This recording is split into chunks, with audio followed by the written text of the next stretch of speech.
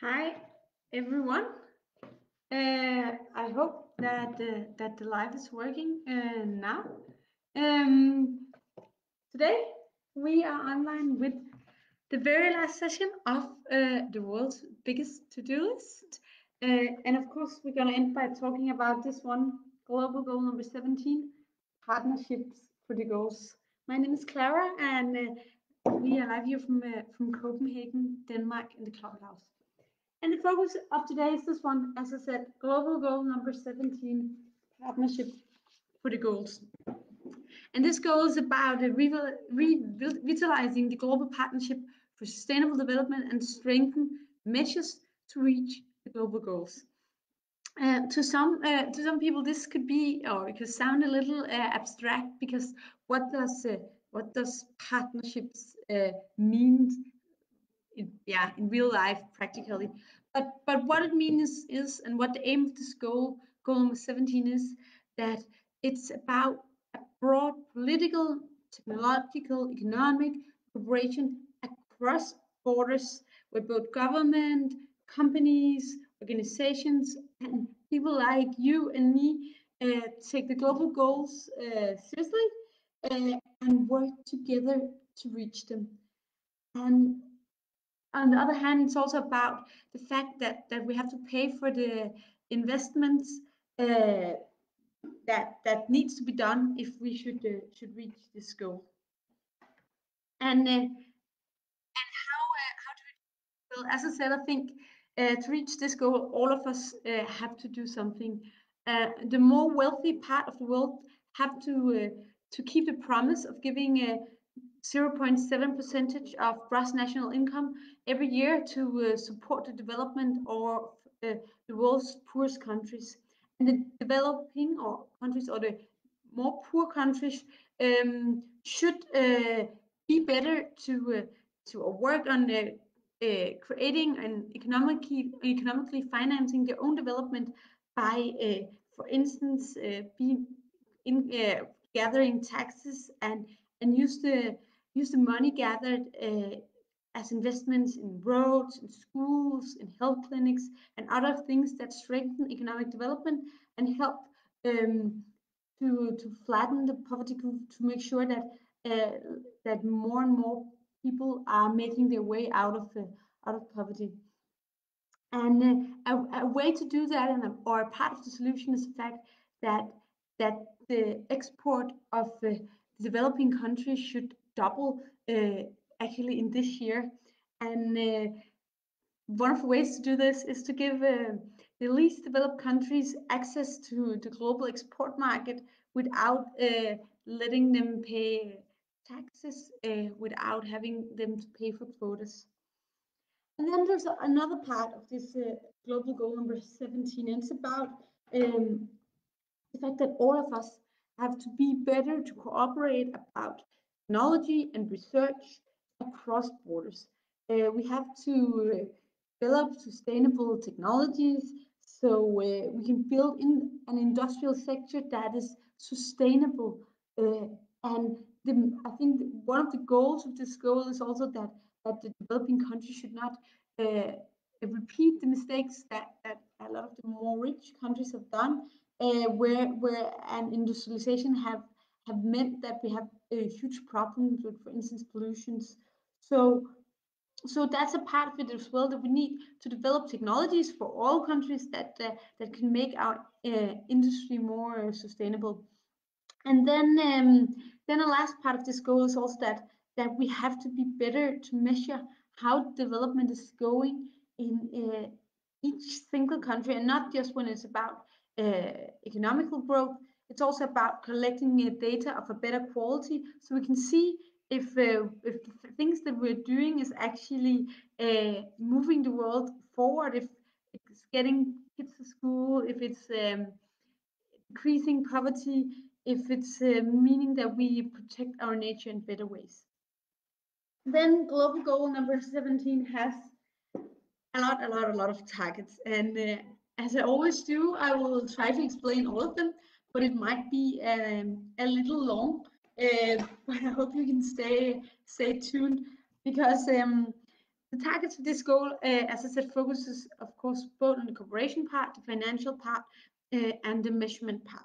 And the first target is to mobilize resources to improvement of domestic revenue collection, and target 17.2 is to implement all development assistance commitments. That was what I mentioned, that the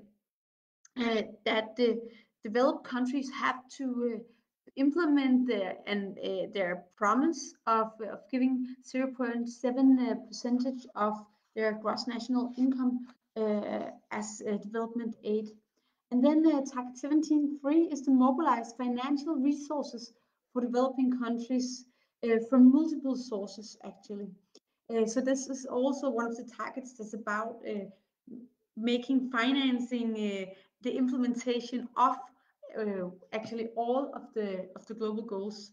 Then target 17.4 is to assist developing countries in attaining debt sustainability, and target 17.5 is to invest in the least developed countries. So these two is also targets focusing on the financial part of global goal number 17. Then target 17.6 is about knowledge sharing and cooperation for access to science, technology, and innovation. It's about enhancing the North-North, the South-South, and the triangular regional and international cooperation on access to science, to technology, to innovation, and enhance knowledge sharing on mutually agreed terms through an improved coordination among existing mechanisms, but also through the United Nations level. So this target is focusing on the science-based and science knowledge sharing that is needed in order for us to reach all the Sustainable Development Goals. Then target 17.7 is about promoting sustainable technologies to developing countries. That's also one of the goals, as I mentioned, so the targets focusing on technology and developing sustainable technologies. And target number 17.8 is about strengthening the science, technology, innovation capacity for least developed countries. So also one of the targets, focusing, as I said, on science, technology, innovation. These are key, and investments in sustainable science, technology, and innovation is key in order for us to reach the Sustainable Development Goals. Then target 17.9 is about enhanced SDG capacity in developing countries, and target 17.10 is to promote a universal trading system under the WTO. So this one is to promote a universal, rule-based, open, non-discriminatory, and equitable multilateral trading system under the World Trade Organization, including through the conclusion of negotiation under its Doha Development Agenda. So this is about part of this goal, focusing on trade and on equal access to the market for all countries. And then target 17.11 is closely interlinked to this because it's about increasing the exports of developing countries. That was also one of the things that we discussed earlier. And the same with target 17.12 actually, which is about removing the trade barriers for least developed countries. Going on, and as I said, there's a lot of targets, and because I mentioned the targets for all of the other sessions, I guess I have to do it as well, but some of them will go a little quick over, because target 17.13 is about enhancing the global macroeconomic stability, and this is also linked to the whole trade part. Then target 17.4 is to enhance policy coherence for sustainable development. So this is about policy, and a policy focusing on sustainable development. And target 17.15 is to respect national leaderships to implement policies for sustainable development goals. So respecting each country's policy space and leadership to establish and implement policies for poverty eradication and sustainable development. So this is also about respecting that all countries are implementing sustainable development goals differently, but of course also enhancing that these goals need to be implemented. Then target 17.16 is interlinked to the partnership part of this one partnership for the goals, and it's about enhance the global partnership for sustainable development, and the same with target 1717. That's about encourage efficient partnerships. And these two targets focusing on the very key importance of building strong partnerships and building strong partnerships in order to implement this agenda. Then target 1718 is about enhancing the availability of reliable data, and target 1719, which is the last one, is about further develop measurements of progress. So these two is about measuring, it's about putting a focus on the fact that it's really important for us to collect more data and better data in order for us to measure how the implementation of the global goals is going. Because if we have to find out if we're moving forward or not, we also have to make sure how measured, and we have to have a baseline on how this is measured. Then normally I always highlight some progress from around the world, and I highlight a team. And I will not do this today because I want to spend the time on another point and another fact, stressing the fact that this goal 17 is about all of us doing something. And what we see and what the global goals have meant is there's a lot of cross-sectional strong partnerships out there that are working very hard to implement the global goals in all different levels. And it's small scale partnerships and big scale partnerships, but most importantly, it's partnership. And I think this goal is one of the key things in the whole sustainable development goals agenda. Is the fact that we need to cooperate together. And I also want to take the time to really what you can say, talk in favor and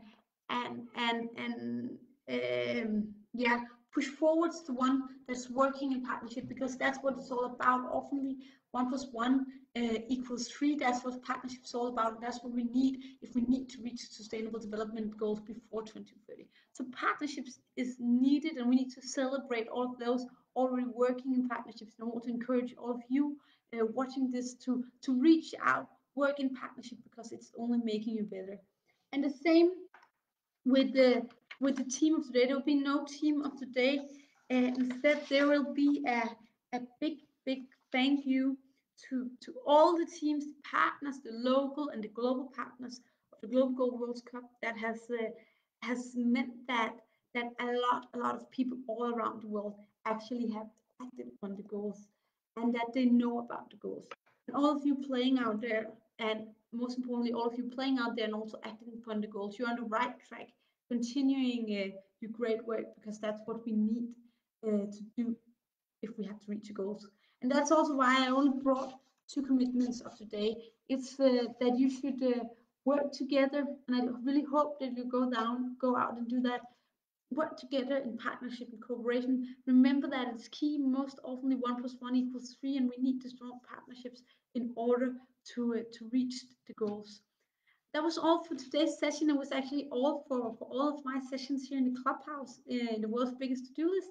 I hope you learned something about the global goals, and most importantly, I hope that this have inspired you to go out and act on the global goals, because that's what we need now. We have 10 years to reach the goals, and thus we have 10 years to make sure that that the world is moving on the right track. And in these 10 years, it's about stopping to talk about the global goals and actually start acting. So go out there, act for the global goals, because that's what the world needs. Bye.